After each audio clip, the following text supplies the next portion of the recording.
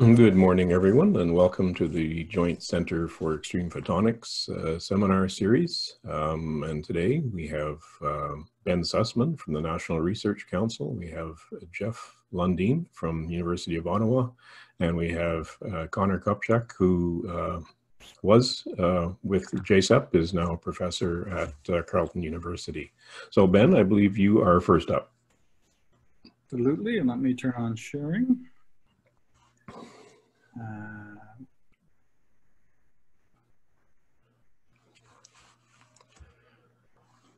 Okay, we can see that. So I've gone full screen there. Is that okay for everyone? Yep. As David mentioned, I'll go first. I'm a NRC research officer in the ultrafast quantum photonics group, and also the program director for the current quantum photonics program. I'll go first with a little more overview, then Jeff will go, and then Connor, who was the JCEP PDF, and now we're delighted to have a new quantum colleague in Ottawa, is joining now from his position at Carleton.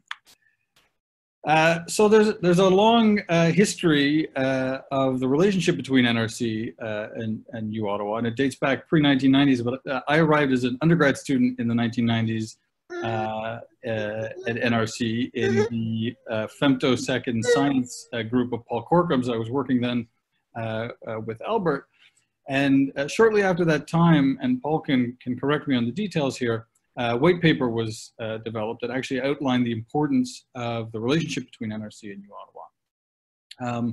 And it really sketched out a lot of things that came to fruition. There was the substantive lab, the Jazz Lab, that was formed. Over time, there was an increased growth of adjunct professors. I think there's an excess of 12 now just with our research center alone, or our institute alone. I think maybe even 16 with physics across NRC. A significant number of students, PDFs, and fellows, and of course JCEP in the last year has been formed, and that was very much a celebration of existing relationships and an opportunity to grow a new one. So it's been a pleasure to watch this sort of happen, as Paul sketched out in some sense, and it's really bright looking forward. So one of the things that's really been exciting in the last year actually is a new lab. So JCEP isn't just virtual. There's the Jazz Lab, which is a physical joint lab, and now there's a new lab that's being developed. It was $2.5 million funding, provided a significant amount from NRC and also from U Ottawa and the other funding agencies relevant there, and a huge number of people participated in that, including Chabat and Fred and Duncan and Phil. And Jeff and Ibrahim will have a footprint at the 100 Sussex location, and it's also done in collaboration with Lindsay LeBlanc and Christoph Simon in Alberta. And again, it's about high dimensional quantum key information, encoding new types of information spectrally, looking at channel capacity, looking at noise and things like turbulence. And so that's really an exciting big project going forward. Just a little layout of what this looks like. It's actually going to be, I think, around 1,200 square feet. It's a really big new footprint, retrofitting one of the previous labs. And we have a whole bunch of goodies coming in that I won't go through in full detail, but some OPOs and ultrafast lasers. And increasingly, we're using single photon detectors, and so that's a big part of what's going into that lab. And we're really excited to have Jeff and Ibrahim with that footprint in 100 Sussex. The work that I want to talk about today, I should thank all of these people who have participated in it. So all of these individuals contributed in some way to what I'll be talking about. I did want to highlight three in particular, Chabat, who actually is a JCEP member, but also Phil and Duncan, who are very much shadow members, working behind the scenes to make sure that all of this work in JCEP actually is moving forward. So you say tomato, I say tomato. So the title of our center is the Extreme Photonics Center. So there are really two different extremes here. And Jeff made this delightful calculation, which is that one light bulb, 100-watt light bulb, produces 10 billion photons per second. And so you can imagine if you have femtosecond or attosecond pulses, and you're, depending on the duty cycle you're dealing with, you're talking about a tremendous number of photons per unit time passing through something. And so that, even though an individual photon can be quite wimpy, when you have that number of photons, you can really drive systems very strongly. At the other end of the spectrum, if you have a candle in Ottawa, and you look at the solid angle and Halifax, you get about 1 photon per second. So tremendous variation in those conditions. And a lot of the work that we do sort of combines those two limits. We use extremely strong nonlinear pulses to control light matter systems. And then we're often then trying to control the single photon of the quantum level system with those. And so there's sort of a challenge there with making sure that the noise of one doesn't affect the noise of another. There tend to be sort of a taxonomy of looking at quantum optics and quantum information science, and I'll just review that very, very quickly. There's tend to be sort of 3 different slices of it: quantum communications, quantum sensing, imaging, and metrology, which can be either thought of really as 3 different things or 3 related things, and simulation and computing. Quantum communications, of course, is about the idea of absolute secure communications, and where classical communications tends to rely on mathematical robustness, for example, to prevent compromise. A quantum link uses some sort of law of nature to avoid that compromise. And so, for example, the no cloning theorem says that you can't copy quantum information, and so that means that nobody can sort of copy your information and compromise your signal that way. So there are many other advances beyond that, but that's sort of the general idea that there's a fundamental law of physics that you're trying to get past. Sensing is another really important area that we're increasingly interested in: imaging and measurement. And perhaps the simplest example of that is what happens when you put a laser pulse through a block of glass. Typically, you'll get some phase shift phi. However, if you use a non-classical state, an n photon state, for example, say 5 photons, and you put it in an interferometer and you interfere them, the phase shift that is observed is actually 5 times or n times the phase shift that you would with a classical pulse. And so you can see there starts to be a really interesting advantage there to use those to sort of amplify and get past barriers that you have in classical sensing. So if you reach some sort of fundamental limit, like the shot noise limit, pushing past that. I think Jeff's going to talk about an example with LIGO afterwards. Quantum computing and simulation, again, that's the idea of certain calculations being exponentially faster on quantum systems. There are a tremendous number of different platforms looking at those systems. We're sort of optics people, and actually we've been interestingly working increasingly with a company in Toronto called Xanadu that's looking at quantum optical approaches, and has some interesting new technology for that. So one of the big motivating themes in quantum information science and quantum optics right now is this idea of the quantum internet, or the quantum internet of things. And this is the idea that you might build a distributed quantum system, and it would have a number of different components. It would have links, and they may be free space, or they may be underwater, or they may be to satellite. At nodes, there would be some kind of processing capability. It could be remedial processing, or it could be full-blown quantum computing.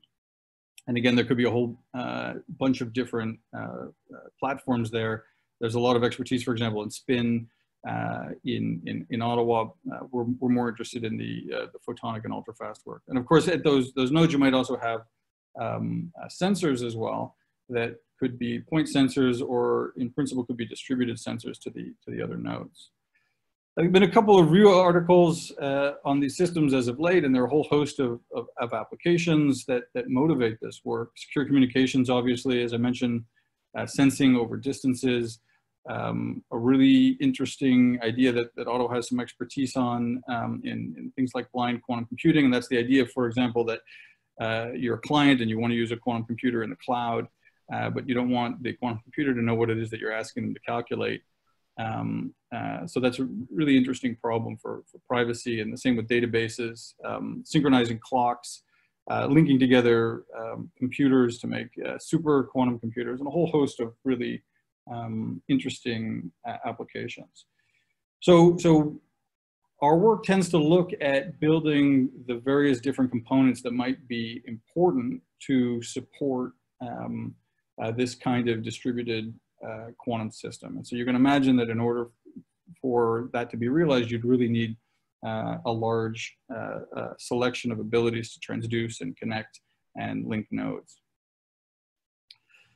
So the next two slides are probably the most two important of the talk that I want to mention, and you can sort of go to sleep after that, although wake up for Jeff's and Connor's, please.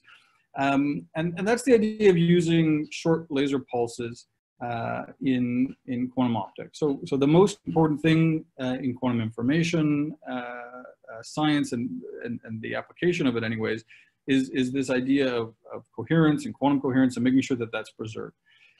And so there is a considerable amount of effort that goes into preserving coherence in these systems. And you can cool your system, you can isolate it, you can connect it.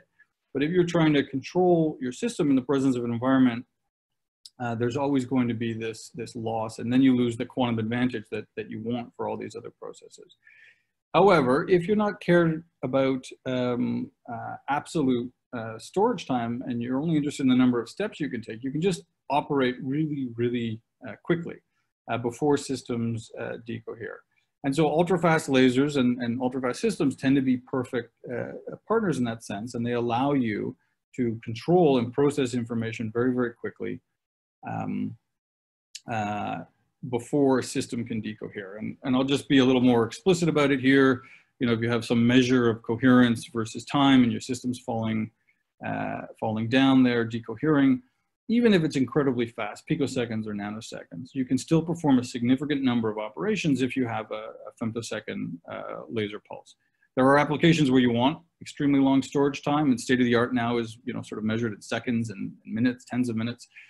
But if you're okay not thinking about those applications, you can still do a lot of really interesting work at these time scales. So that's an important message. So we work in a lot of different light matter systems, and some of them are depicted here. So typically you're looking for, in quantum optics, a lambda system, a 3-level system that allows you to do some sort of processing. The sort of canonical, I don't know if people can see my mouse, the canonical one there is at the top, which is, you know, light pulse going in and interacting with a lattice system in this case. So that's the vibrations in a bulk material, phonons, and some light coming out. So we do work, for example, in the vibrations of diamond, and using the Raman state basically as the shelving state for that 3-level system.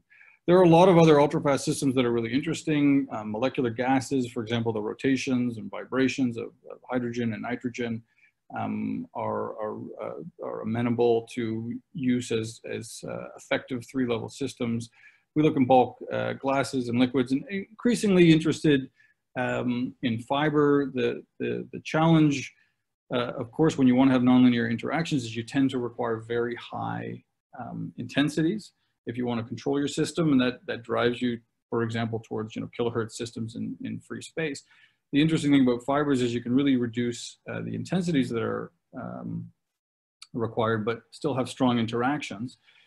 And that means that you can use higher repetition rate lasers, like megahertz systems versus kilohertz. And since a lot of quantum optics experiments are coincidence-based, you're typically looking at probabilities that get multiplied. So if you have 3 events, you know, it's the probability of those 3 events. It can become a very small number, So you really want to be able to do these things with fast repetition rates. And so there's a picture here of a fiber. This is actually a random number generator based on a KTP waveguide. And we've also been working with Chabad in theory, thinking about potentially new systems.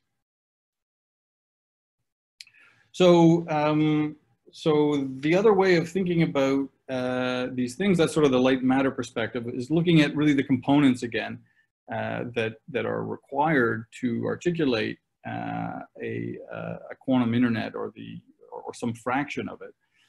Perhaps one of the most important components, anyways, is something called a quantum memory, and that's a lot like a classical memory that stores zeros and ones. A quantum memory can take a photonic state with a certain amount of quantum information.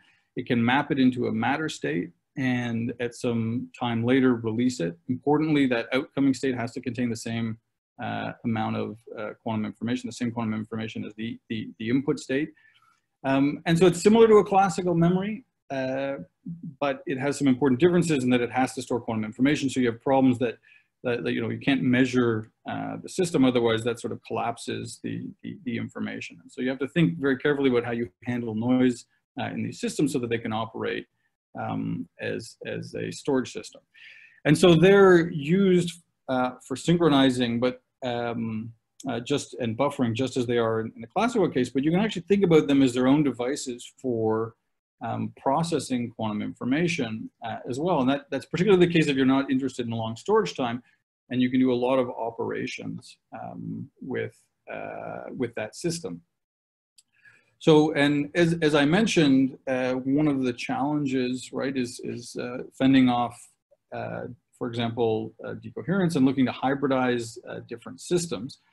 And so it's really important there to be able to interface different systems. You may have a quantum system that you want to utilize in the visible, but you may want to transmit that over telecom in the near IR. And so you're looking to modify photons to interface. It could be two different quantum systems, and you have to get the colors matched and the bandwidths matched. So importantly, this has to be done with single photons. And your goal there really is not to lose any quantum information or not to lose any energy if it's at the same wavelength. And so some of the things that we've been working on in different systems is bandwidth modification, increasing the bandwidth of single photons, decreasing the bandwidth of single photons, and then also frequency conversion, which can be particularly challenging if you're making small frequency shifts. And that's something that we've been able to use these quantum memories basically by modifying the output readout, we can actually do frequency conversion. Switching and routing, obviously important for networks as well. And oops, that's my screen there. And we're working there, for example, using the Kerr effect for all optical routing. So using intense extreme control pulses to induce nonlinearities, Kerr nonlinearities, which allow us to switch polarization. And that's increasingly important as we use time encoding of this information. Slow light was another really interesting project actually that Chabad proposed and we did experimentally. Again, looking at buffering for synchronizing of pulses. And we also worked some time ago on random number generators, again, harnessing the quantum nature of our systems to generate random numbers that are using cryptographic keys.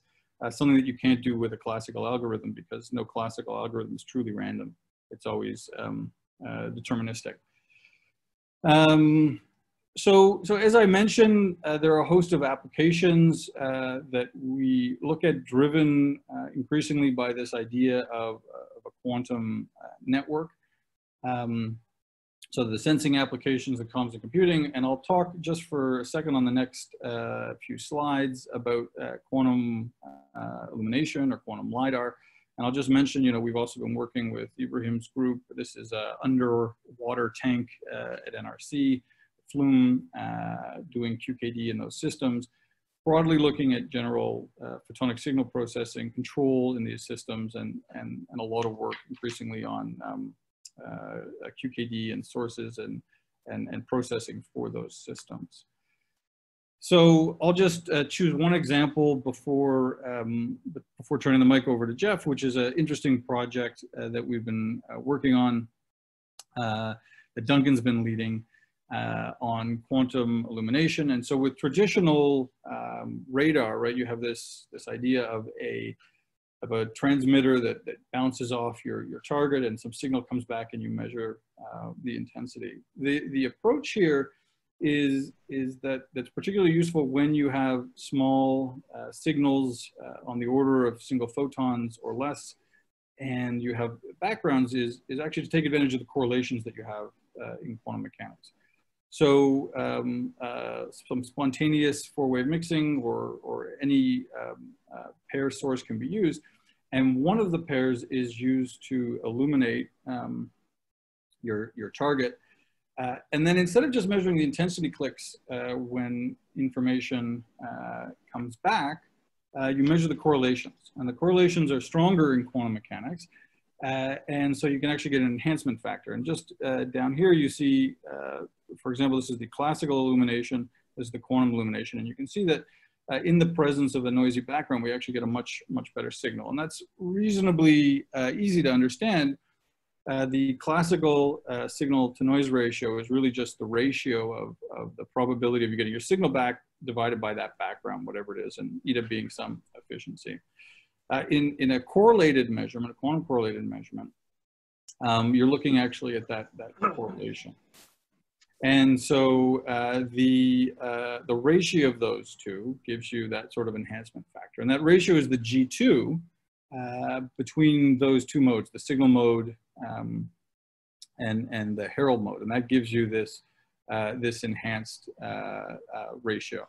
And so you can see that it's quite easy to get factors of 10 or even 100 enhancement by using these correlations instead of straight intensity measurements. So I'll just wrap up by saying we're extending that now to imaging with a new type of camera that we've got. I know Ying Wen is not sleeping at nights. He's having dreams because it's sitting in a box at NRC waiting for the virus to pass so we can get and use it. But we're looking at now multiplexing that.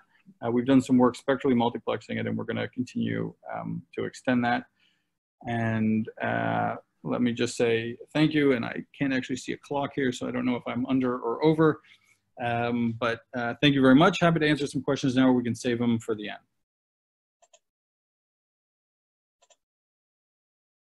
I think we're going to do the questions at the end. And I think you have to stop screen sharing for me to start. Okay. All right. Should be yours. Okay. Can you see?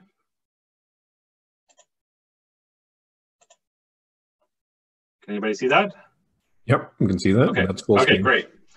Okay, so okay, so just to go over a few of the things that Ben talked about that my lab particularly focuses on.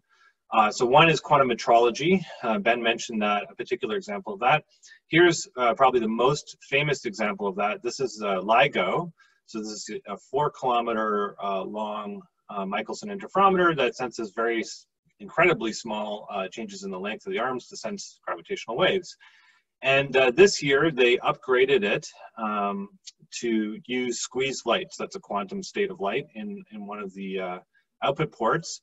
And that allows them to increase their sensitivity by a factor of 3, which allows them to increase the volume of space that they're sensitive to by a factor of 9. So if there's any sort of black hole collision in that volume of space, they'll now be able to sense it. And that's now online, and they're reporting that they've changed from detecting gravitational wave events every month to now detecting them every week. So now this is really turning into an observatory, and this is just the first step of adding squeezed light. They're going to have another upgrade that'll add an even better state of squeezed light into it and further improve its sensitivity. So quantum metrology has 2 facets. One is what I just told you about, trying to come up with systems that improve the resolution of current sensors. The other facet is more theoretical, and that's just establishing what are the limits to measurement given some resource, say the power in one of the arms of this interferometer. The other part that Ben talked about that my lab really focuses on is quantum information and quantum computing. So the main applications there are factoring large numbers. That's Shor's algorithm.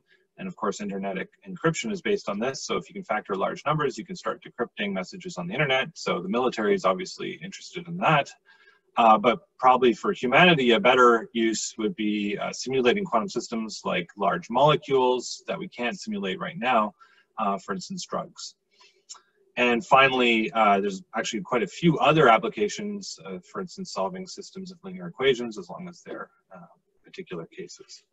And what's depicted here in the background is not an electronic circuit, but a photonic circuit. Those, artistic glowing balls traveling along these lines are actually supposed to be photons traveling along waveguides. And that's what I'm going to really tell you a little bit more about in this talk.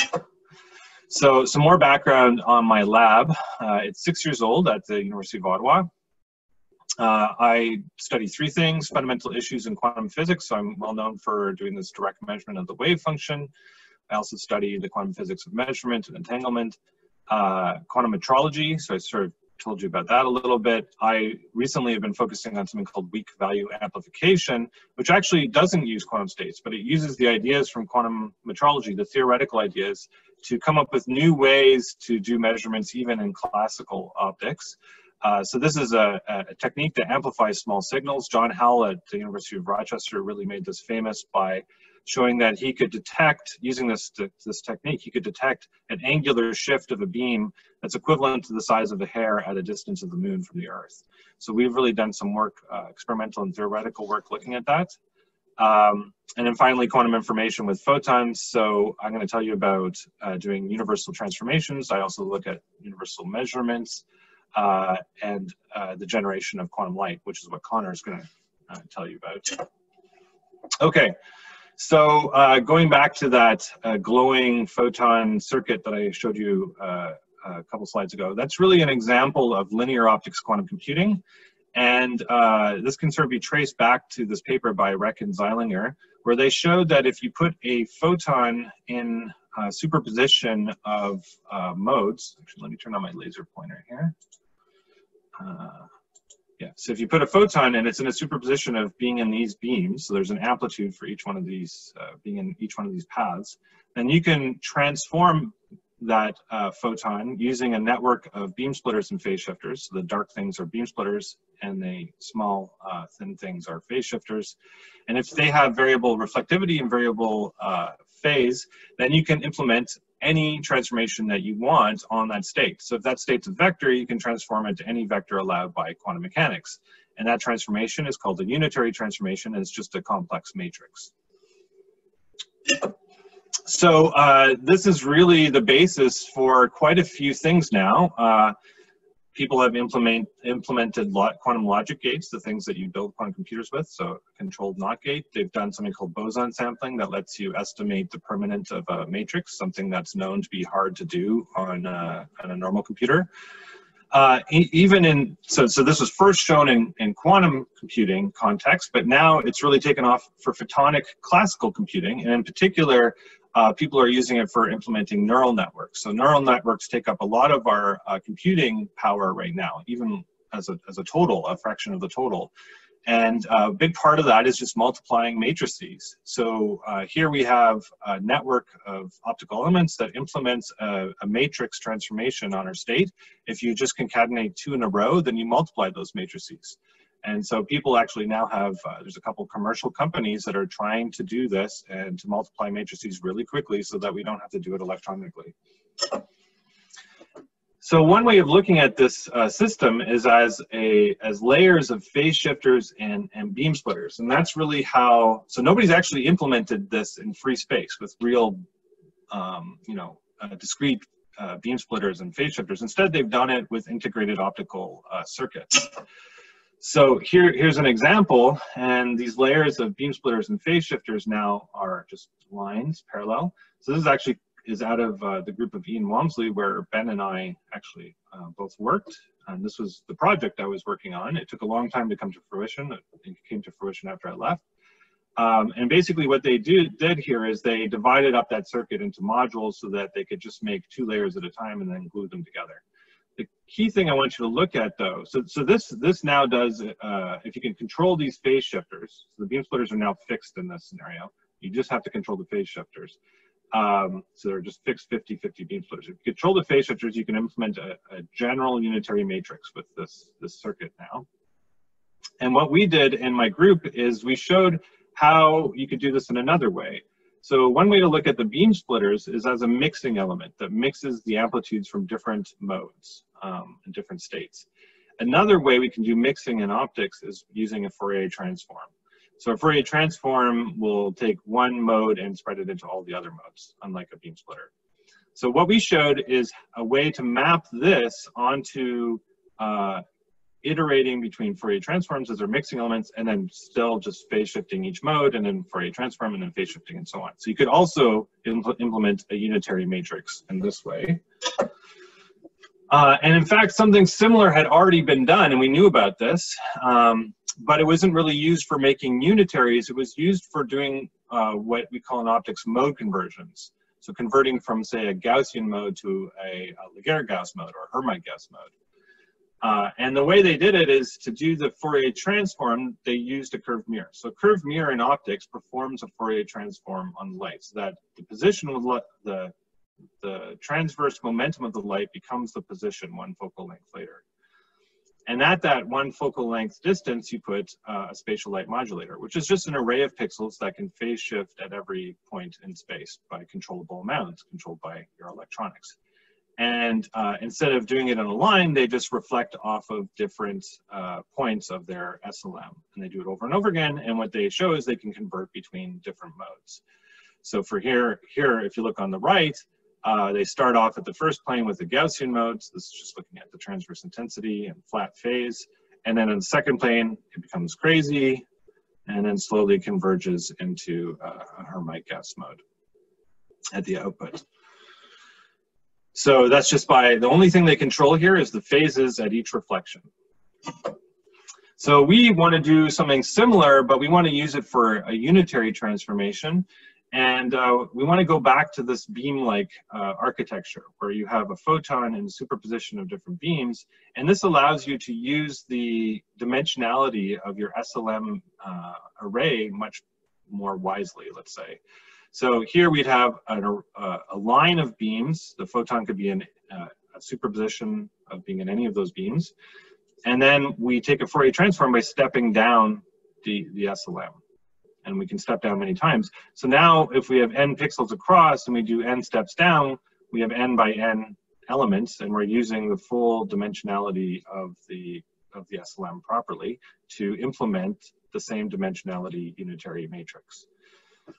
So we think this is a wise way to go if you want to implement unitary transformations where you have to actually worry about these control concepts. The optics of doing this is actually quite tricky because you need to come up with a way of slowly stepping down your SLM. So this is actually on the right is actually a picture of an incoming beam slowly stepping down our SLM.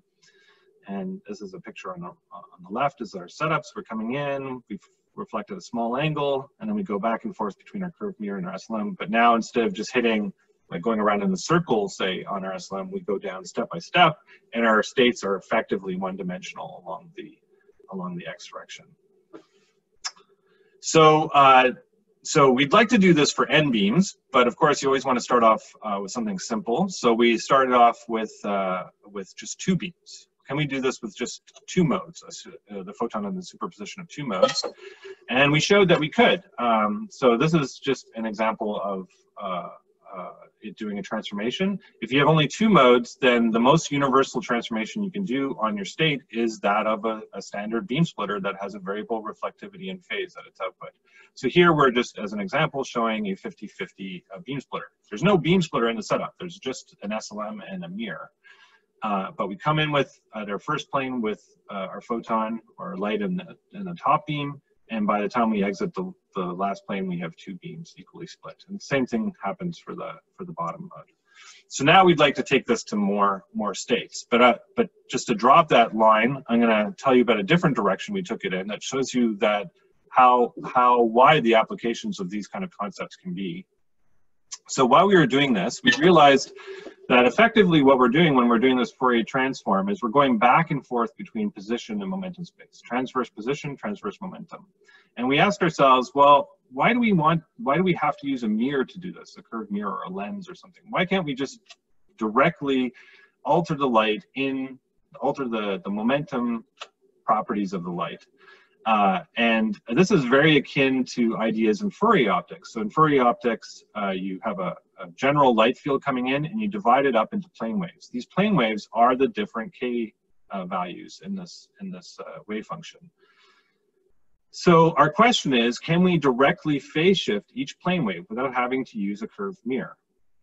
So now, once we've set that as our goal, we need some sort of application to aim for. And what we decided to aim for was the easiest that we could think of, just free space, the transformation that free space does. So free space applies this phase factor to every plane wave that comes through. Every plane wave with each plane wave has a different K and applies that phase factor. So what exactly are we trying to do? Well, we're trying to create the effect of propagation through a distance d effective, so a slab of space of d effective, and compress that into a distance d that's much smaller, hopefully.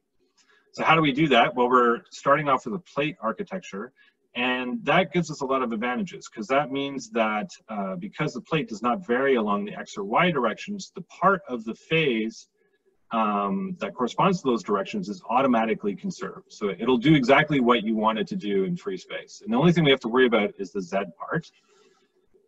And the Z phase that we have to apply is just this angularly dependent phase.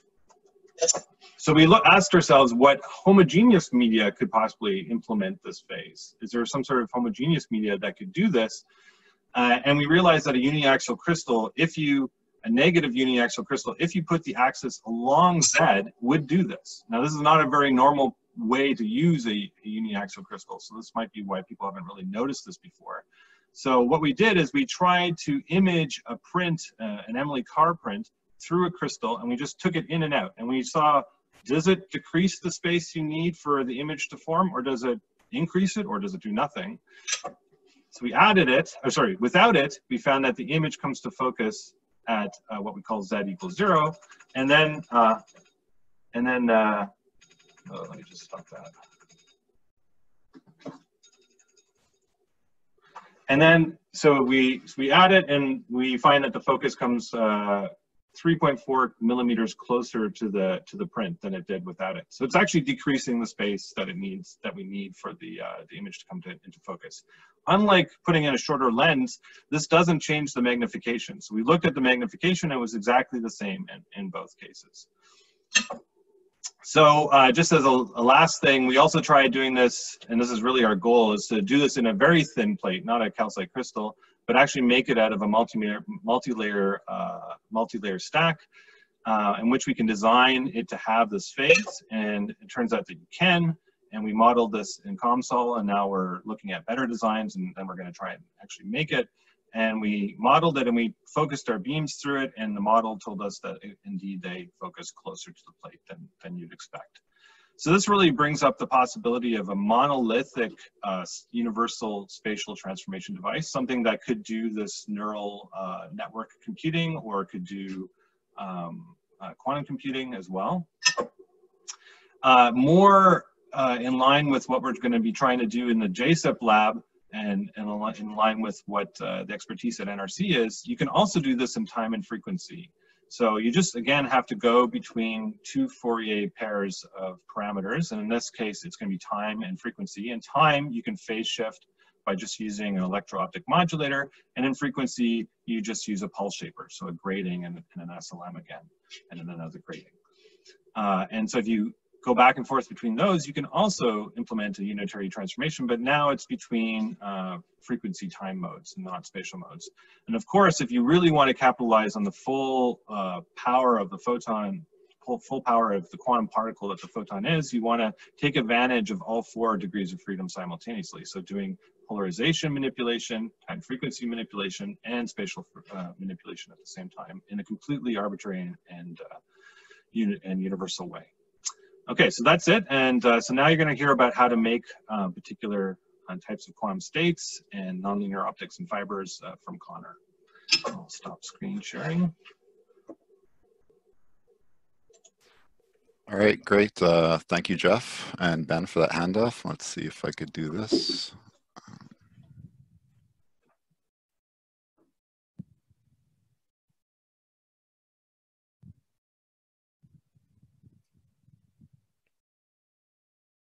Sorry, my PowerPoint's not coming up. Why not? Oh, here we go. There we go. All right. All right.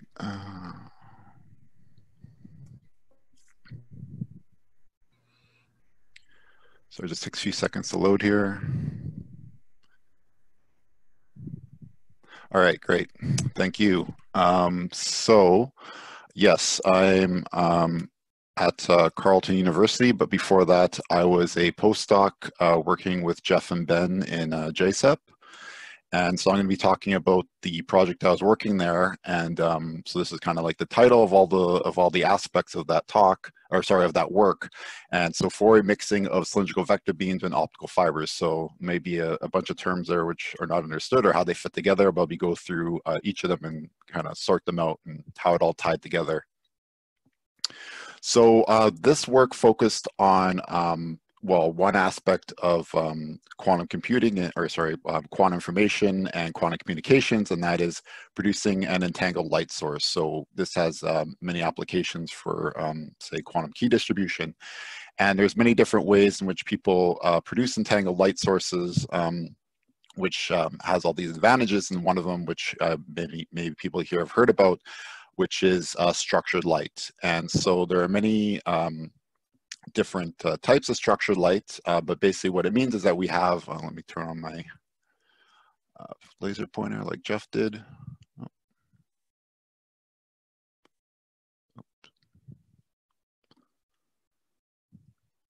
Sorry, did something I didn't want to do there.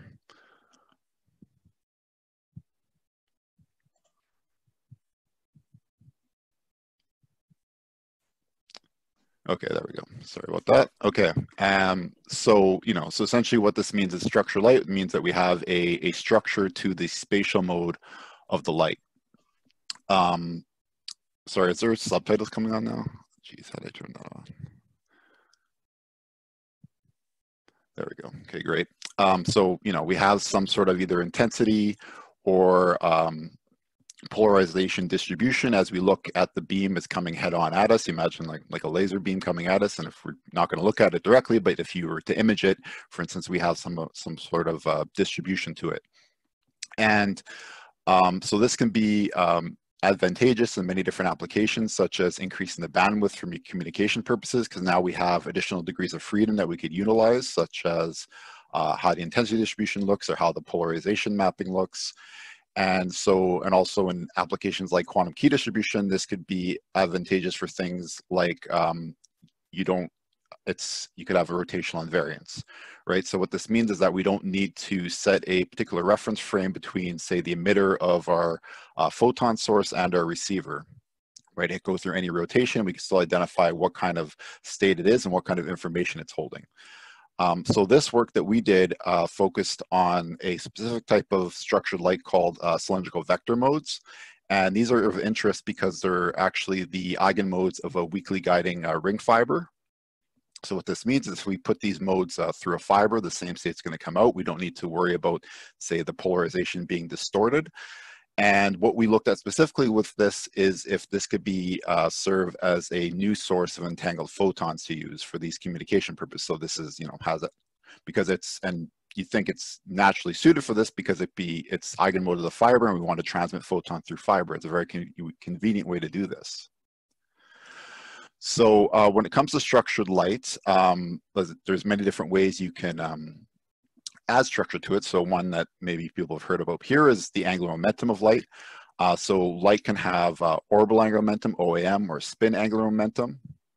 And so the orbital angular momentum arises from a helical phase variation about the propagation axis. And so what this means is that if we have our light beam coming straight at us and we're able to look at the phase at different points in the azimuthal plane, if it rotated from, say, 0 degrees to 2 pi degrees in terms of phase, that would be an orbital angular momentum of +1. We could also go from, say, 0 to 4 pi, that would be +2. And likewise, we go, say, 0 to -2 pi, so it would be -1. So this is represented as an exponential, e to the I, exponential of IL, which is your angular momentum number, and the azimuthal angle phi. When it comes to spin angular momentum, this is generally described by the polarization of light. So this would mean that if we have right-hand circular, this would have a spin angular momentum of +1. And if we have left-hand circular, it would be a spin angular momentum of -1. So this leads me to what the structural light that we were using in our work, which was cylindrical vector modes. And so cylindrical vector modes, as the name might imply, they have a cylindrically symmetric intensity profile about the axis and a variable polarization. And they are built of a non-separable combination of spin and orbital angular momentum. So what this means is that, say we had one beam that had a right-hand circular polarization shown here, so spin of +1, and then it had a phase of, an orbital angular momentum of -1. So the phase went from 0 to -2 pi. And that was superimposed with another beam which had a spin of -1 and an orbital angular momentum of +1, so 0 to 2 pi. So if we superimpose those beams together, we get this kind of unique spatial mode, which is known as the radial mode. So you see that we still preserve this donut shape of intensity, which these OAM1 beams have in this case. But we have a radial distribution of the polarization, meaning that the polarization at different points as we go through the plane points in different directions. So this is known as the TM01 mode. And it turns out, so for this work, we were concentrated on the cases of the CV modes where L was equal to 1. And that for this, in this instance, there's 4 different possibilities. So this was the radial TM01, the azimuthal, which the polarization kind of goes in this circular pattern, and there's a hybrid even and odd. And the way these come about is that you imagine you have, your 2 degrees of freedom of orbital and spin angular momentum. Those could be either aligned or anti-aligned. And then you could also have the case where you have they're symmetric. So you have a positive combination or a negative combination. So kind of just what I just said is that if you want to now represent this mathematically, so in general, if we have a light state containing orbital angular momentum or spin angular momentum, we can represent it as a ket vector.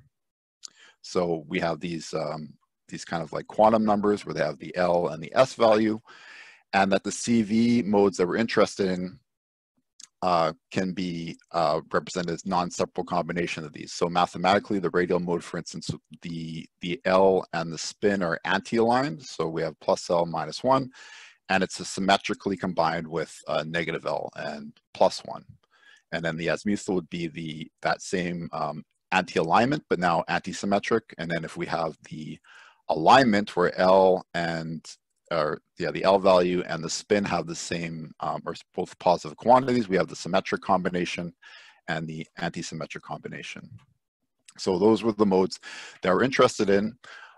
So now, kind of why we're all doing this is because we want to now use this as an entangled source of photons. So can we actually get entanglement between these modes, produce two light beams, which basically we don't know whether or not they're both, which one of these 4 modes they lie into. And of course, Ben, Jeff, and I were all experimentalists, so we set to do this in the lab. But what we want to do is we want to see if there's another degree of freedom which we can if we could use this for generating entanglement. So the process that we looked at was Fourier mixing.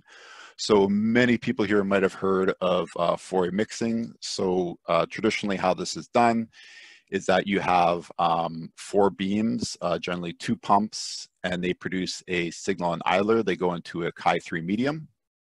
And what happens in Fourier mixing is the two pumps need to satisfy, produce a signal and idler and satisfy both frequency and momentum conservation. So basically the energy has to be preserved and also phase matching. So the momentum also has to be preserved.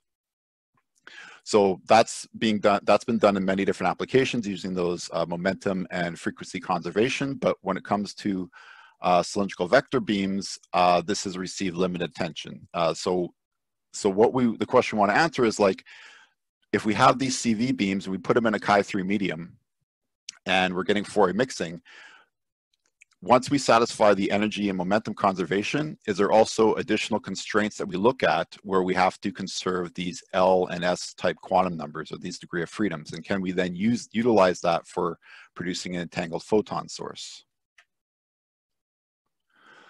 So that's basically the goal, right? Is that we look at these this Fourier mixing. We want to see now, can we set a set of selection rules of these CV modes inside the optical fibers, where we have to set guidelines on these L and S values. And then the questions we set out to answer is that, is the OAM L conserved? Is the spin angular momentum S conserved? And what about additional type quantum number, the total angular momentum? So the combination of L and S, is that also conserved?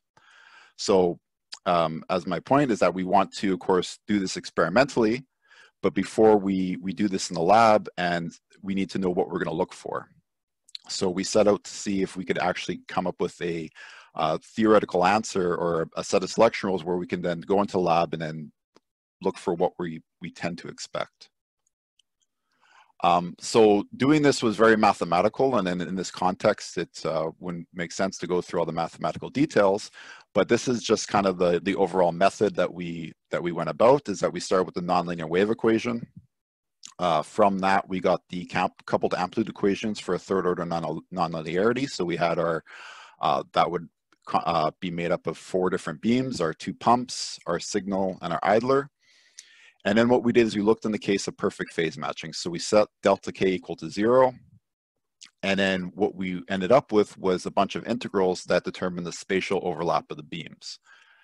And so what this meant is we have this overlap integral O, and it's equated to, we have this F term, which is the radial overlap. So it's the kind of how the intensity of the beams change as you go radially out from the axis. We factored that out, and what we were concerned with was what was left over, which was the azimuthal dependence.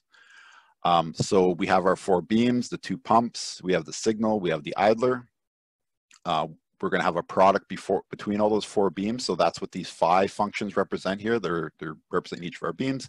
And this contains both the orbital angular momentum information, so our e to the I L phi term, and our spin angular momentum information, so our polarization vectors. So for right-hand circular polarization, it'd be x plus or minus IY over root 2.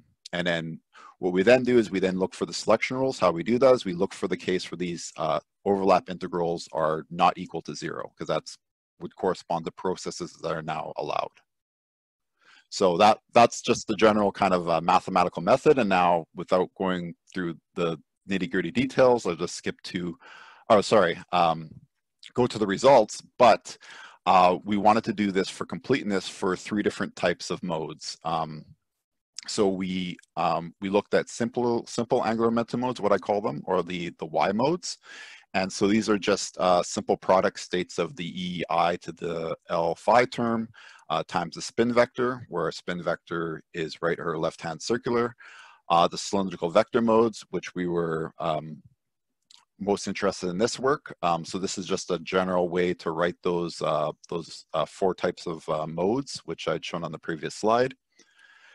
And then the total angular momentum modes. So a basis which we look at the total angular momentum value, and this was actually made up of both a combination of the CV modes and the Y modes. So we have the Z plus and minus states, and these correspond to the CV, 2 of the CV modes. So basically what this means is that we have orbital angular momentum +1, spin angular momentum of -1.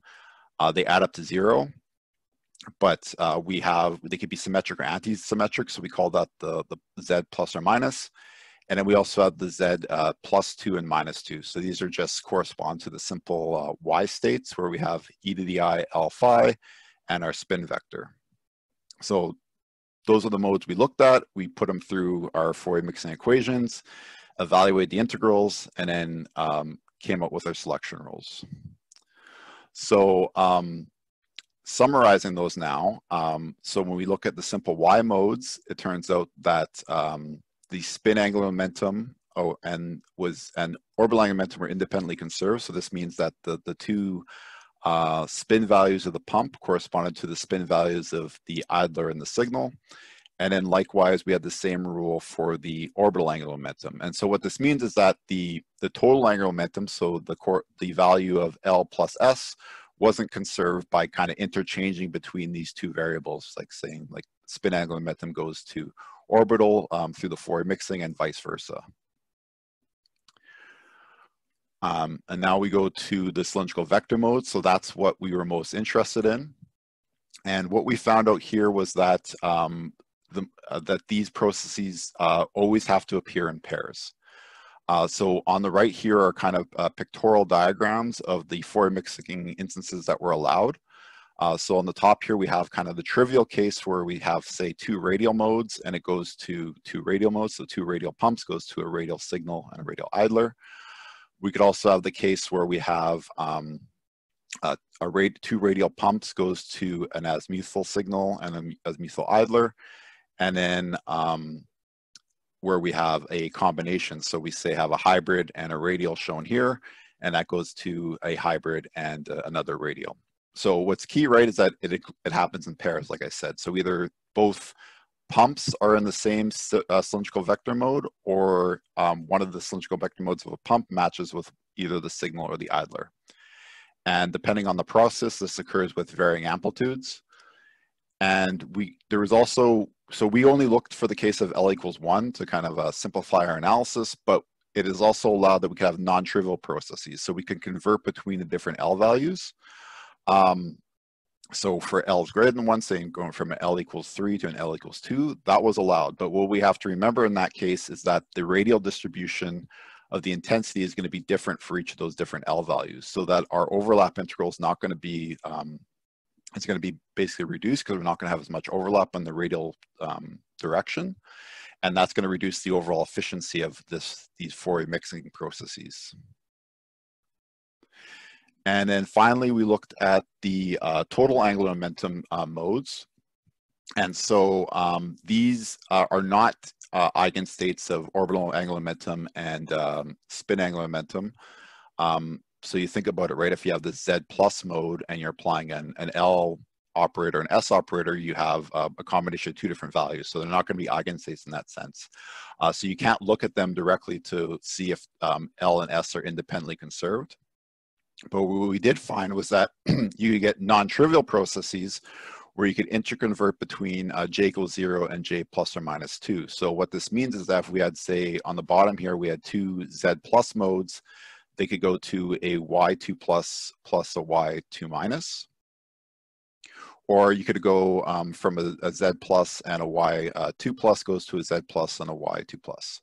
So, you know, in each of those cases, you could think about it that you have the total angular momentums conserved, right? Because you have 0 and 0, and this is +2 and -2, or, you know, 0 and +2 goes to 0 and +2. And can you say, well, is that the only rule that we have to abide by looking at these total angular momentum modes? And it's actually not true, because you do have instances where this J value stipulation is preserved or is conserved between the input and the output, but but the integral still equates to 0. So that is kind of the summary of all our findings in this case. And we just published this last month in JCEP B. So if you want to go through all the details, you could look up our publication there. But as I had mentioned at the beginning of the talk, Jeff, Ben, and I were all experimentalists. And so this has kind of set the guidelines that we want to set out for in terms of how we're going to approach this problem in the lab, because now that we have where we could expect to see this photon generation. So I'll just finish off with what the experimental implications of this are. So as I also mentioned, right, that these cylindrical vector modes are eigenmodes of weakly guiding fibers, ring core fibers. So you could see, and so what these fibers are, right, is that we have a low index material in the cladding on the outside and in the central core, and then the high index in this ring shape. And so this in this ring shape is where the electromagnetic field is going to propagate. And so you could think it's very well naturally suited for the propagation of these CV modes because they have this donut type shape. So it supports them. So you need to have one of these ring fibers available to test it, and we do. And this is the one we had with us, and so this is the specifications in terms of the diameters and the refractive indexes of the cladding and the ring core. And some things that we noted was that classically this works very well in the telecom C-band. And what I mean by classical is that, okay, we're going to pump the fiber, we're going to get the signal in idler, we're going to look out on a spectrum analyzer, and we're going to measure it. And the reason why it works very well in the C-band is because when you have this strong pump going through the fiber, you're going to get this bandwidth of Raman scattered photons. And it turns out that when you're looking at the traditional phase matching of frequency and momentum, that the idler field or the red detuned field is going to land inside the Raman scattering bandwidth. So what that's going to do, it's going to serve as a seed to basically stimulate the Fourier mixing process and then produce our signal field that's blue detuned. However, depending on what kind of limitations you have or what you want to achieve, if you want to use pumps at say 1400 nanometers, this can be very tricky because the idler field is now going to be outside that Raman scattering bandwidth, and you're no longer going to get that seeding process happening. So you're not going to be able to look on a classical measuring device to see if this Fourier mixing is occurring. So you'd either have to set up a way more complicated experiment to look for single photons, and of course you have filtering issues you got to be aware of, or you need to have an auxiliary beam to seed the process. So either setting up with a supercontinuum source in order to just kind of see where you're going to get the Fourier mixing classically, and then once you do that, you could then set it up for a single photon generation looking for these entangled light beams. So that brings me to the end of my work. I was working as a postdoc with JCEP.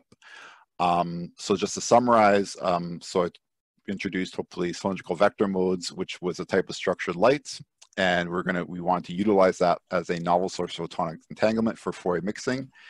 And then what we did is we set out to, before doing this experimentally, to find a set of selection rules of the Fourier mixing in terms of a ring core fiber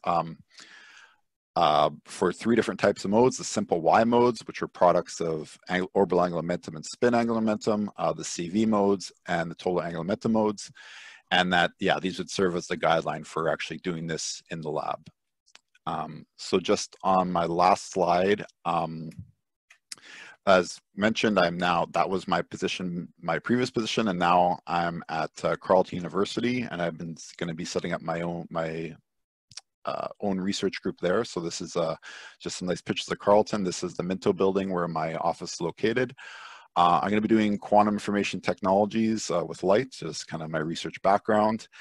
And I have a preliminary website set up, but it's still very much a work in process, but definitely intend to be working on it more as the summer progresses. So that takes me in, and I guess hopefully we kept it relatively in time and could take questions. Okay, thanks, Connor. So now we open up to questions from our home audience. So just unmute and just start talking. Can I ask a question, which I actually have a comment and a question. The comments are about interconversion between different frequency scales, and I would like to advocate something that was hinted at, which is Rydberg atoms. Rydberg atoms seem to me almost an ideal medium for interconverting between, let's say, the microwave and the visible, or even the extreme ultraviolet ranges. And they have an additional feature, which I don't think is much appreciated, which is that the decoherence can be probably quite easily controlled by applying external magnetic fields, which will greatly change the M quantum number distributions, which enormously change collisional cross sections. So I think that changing the M-state distribution at will with applied magnetic fields is something that could really be used to tune decoherence in these types of schemes. Again, getting back to atomic physics, in Connor's talk, I kept thinking about this has almost a one-to-one mapping onto spin-orbit coupling in AMO physics and the different Hund's coupling cases, which is just different ways of adding together angularmenta. And the case you described would be called the Hund's coupling case A, where spin and orbital angularmentum are each individually conserved before adding them to make the total angularmentum. So I wonder if there's some profit there to be looked at how spin and orbit angularmentum are treated in AMO physics and the various coupling schemes. There's been an enormous amount of work, obviously, on that subject. My question is about something that I heard about first from Moshe Shapiro about 15 years ago, which is that he proposed another way to control decoherence, which is through continuous measurement. He argued that if you measure something over and over and over again, you keep resetting it. And I didn't hear this mentioned, at least in this talk, as an option, as a possibility. And I don't know whether this works or whether it's practical, and I wonder if anyone had any comments on that. So those are my questions. That's three questions or comments. The last one was a question. Okay, the last one was a question. Okay, I don't know. I didn't quite understand like what system you're referring to for the decoherence. Do you mean like an atomic system there? So this is more for Ben than I think. Well, if you had an atomic Rydberg gas, I believe that you could strongly alter decoherence times by just controlling M-state distributions, for example. You think about decoherence-free subspaces and things like that. Yeah, so I think that's very interesting, and Chabad, who I think must be on here somewhere, may want to chime in too about what he's thinking about, which is more about interacting Rydberg systems. But I think I tend to agree with you that there's a huge variation there that one should be able to harness for controlling decoherence. So Albert, I have a question for you. You talked about the Rydberg atoms being used for converting between, say, microwave and something else. What is this, like a four-wave mixing conversion process, or is this like you excite it and then they decay and emit the other frequency? Well, for example, you can start with a metastable atom. Like you can easily make a high density of, like say, helium in the 6s state. And then through visible light, you can convert this to Rydberg atoms with well-defined NLM quantum numbers. Mm-hmm. And then all of a sudden now you are one photon coupled to the ground state, which is a VV photon. And so it seems to me you have a very clear path between, visible or perhaps even microwave transitions, because the transitions between Rydberg states can be in the microwave region, whereas the emission of the photon to the ground state, which is also a single sharp state, and therefore has no phases, it should be well defined, I think. So it seems to me an interesting way to convert between very different frequency scales. Okay, I'll have to think about that more. Sure. Okay, I see Ibrahim has been waving his hand. Yeah, so first of all, thank you very much, Ben, Jeff, and Connor. It was a fantastic talk. And I apologize for my voice. I have been sick. So I have a couple of questions, and maybe I don't like comments. It's not comment. So regarding the Jeff's talk, when you consider the situation when you have the crystal along the z-axis, okay? In that scenario, the beam, when it's coming, is not really parallel to the crystal. What is happening, some of the rays, they come at the tilted angle. And what you see in that cases, I think we have a joint paper on this as well, you have some sort of spin-orbit coupling.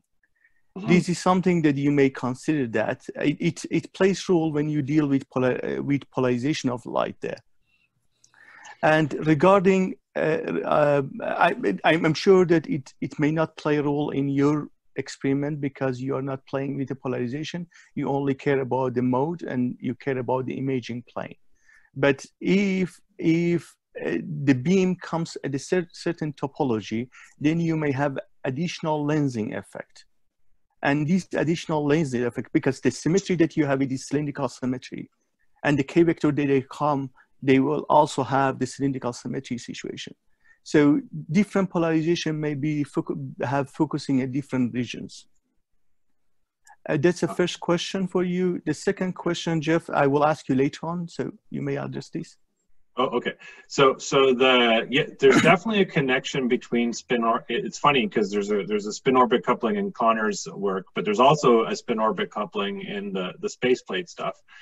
And I have not really put my finger on what exactly is the connection between spin orbit coupling and the space plate effect, but it's already in there. So like it's already built into it. So we already consider all angles coming in and any polarization, and we know what it does to all those states.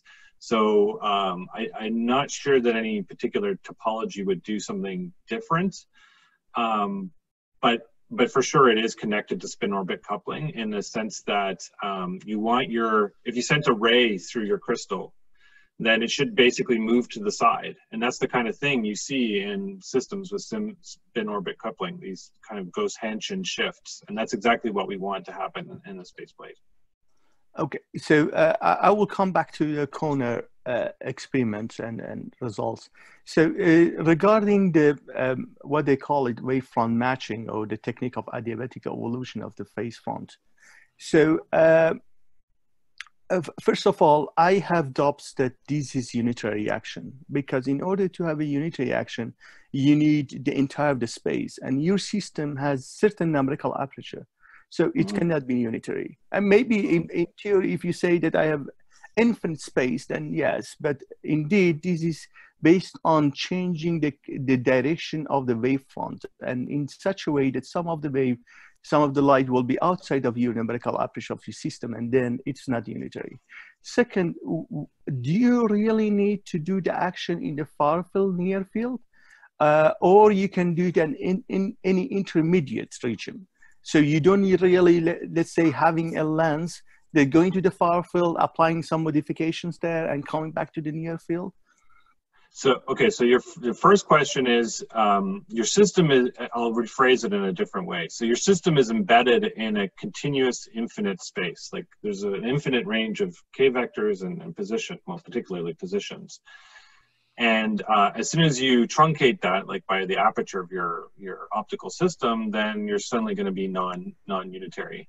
And I agree. And it's always going to come down to a fidelity issue. Like how good is your unitary? How much loss does it have? And I just point out that these same questions apply to systems that we don't usually think about them in. For instance, those waveguide networks that people are quite comfortable with implementing discrete unitaries, because those are also embedded in a continuous space. So there, the modes are the modes in the waveguides, but it's still a continuous space. Like X is not stopped at the edge of the waveguide. X goes on forever. So so there's going to be some balance there that also applies to that waveguide situation. So another way of looking at it, there's probably some scattering in the waveguide or tunneling to a neighboring waveguide that you don't want, and it always comes down to some limit you want to be in. And okay, the second question, could you just jog my memory? What was that about again? Near field, far field. Oh, near field, far field, right.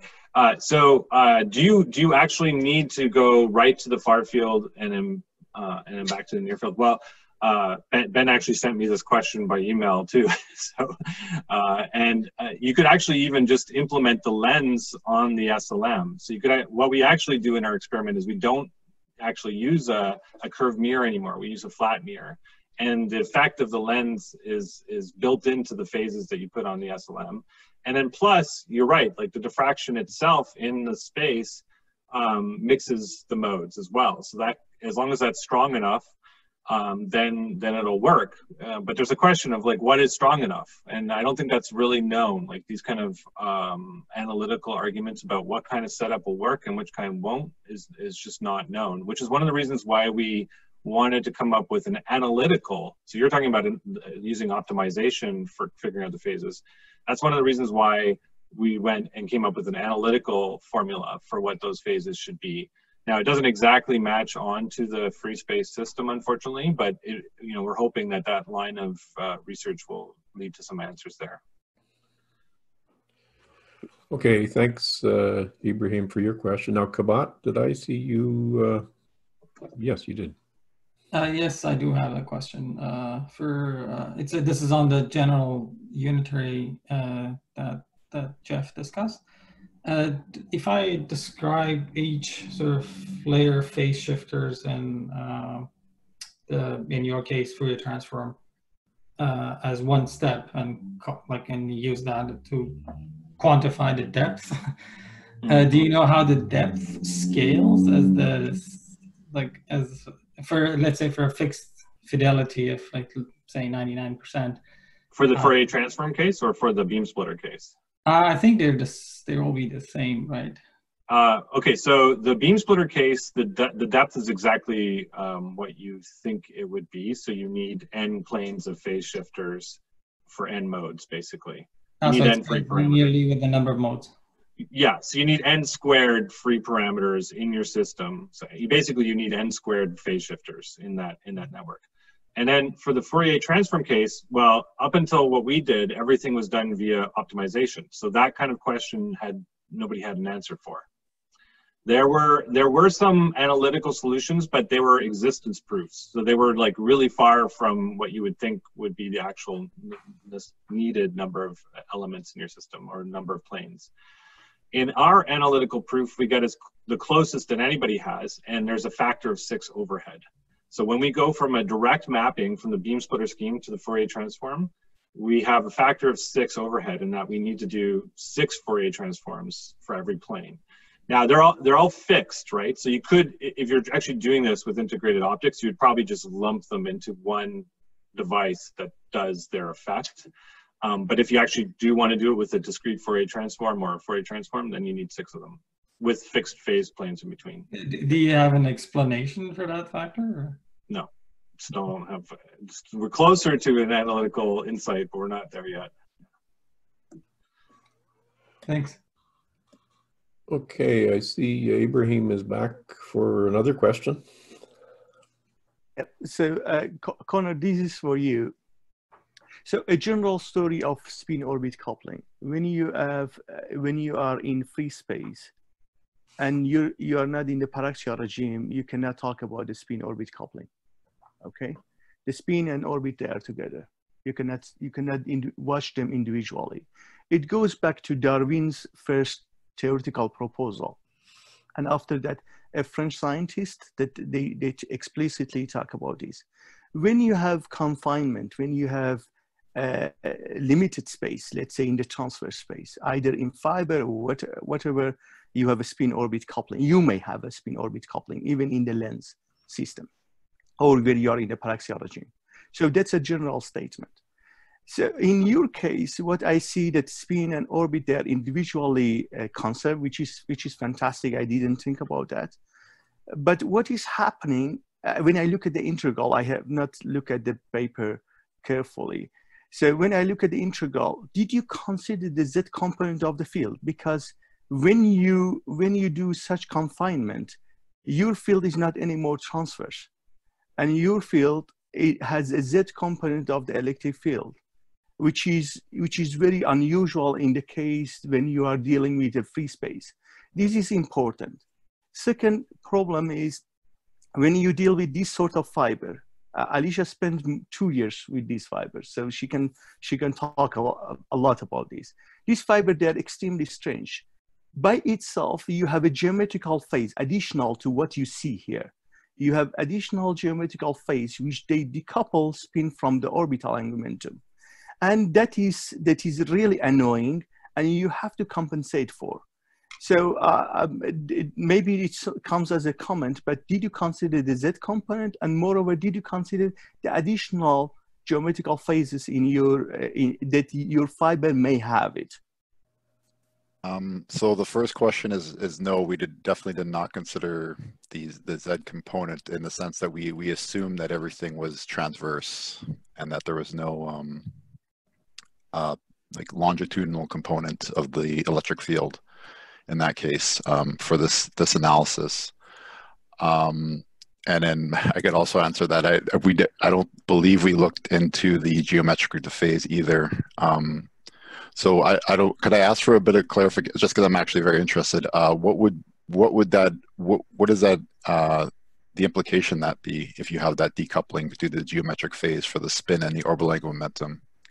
The two states that you talk about, so spin aligned or anti-aligned, right? They will have additional phases there, which is depending on the fiber. And as soon as you have a little bit of vibration or you change a little bit of the geometry, they will be decoupled. So you will see them arriving at different timing. And that was, I mean, Alicia spends 2 years on these essentially.